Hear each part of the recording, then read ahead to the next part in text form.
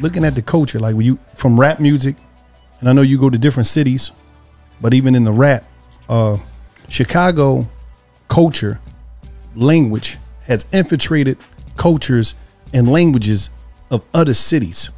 You hear your whole vocabulary.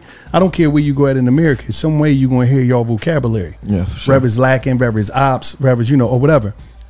How do y'all see that? Like, do y'all see that the influence that y'all done had on the country, even to the music? You know what I mean? Even to the videos. You still seeing Chief Keef style videos today. 1,000 guns, 1,000 niggas in the apartment. Like that influence is so strong, and this been going on for years. How do y'all feel about it? I mean, in a positive way, it make it look like we a city that a lot of people look up to. Yeah, absolutely. That's all, and that way, and it make me feel like we got a lot of influence. Like we could do a lot with that influence, though. Like a lot of people will follow our lead with it, whatever it is that we doing. Like tomorrow, if a motherfucker wanted to start wearing a bandana on their pants, anything, any little small thing that they'll take that and run with it. So it's like put you in the mindset of what could I do with this.